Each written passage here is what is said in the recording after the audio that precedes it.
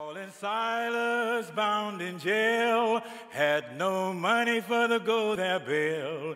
Keep your eyes on the prize. Hold on. Hold on. Hold on.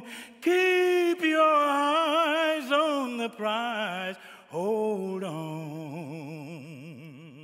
Paul and Silas began to shout. The jail doors opened and they walked out. Keep your eyes on the prize. Hold on.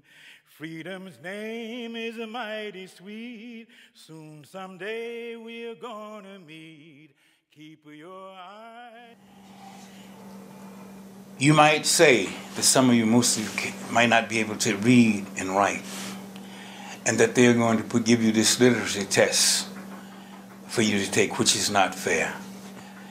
Even on the books of this Constitution of Mississippi, you should be allowed to have somebody to help you to register.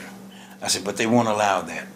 I said, but when you make an attempt to register to vote, we can make our case to the United States government, to the United States Justice Department, to come in and file suits on your behalf so that you can register to vote. And this would make it better for your children's and their children's. I said, some of your children will end up being the mayor and the sheriff of this this city, the governor of this state, the senator of this state. I said, we can replace Senator Eastland and Stennis. I said, no, don't laugh. I said, it sounds far-fetched. I said, but this is how powerful the vote is.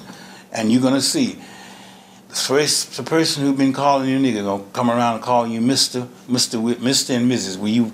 Can we have your vote when you do that? You know, we spoke the vision to them, what they were doing. And by that time, we had proven them that we weren't going anywhere, that we were going to be there. And so they stepped out on faith.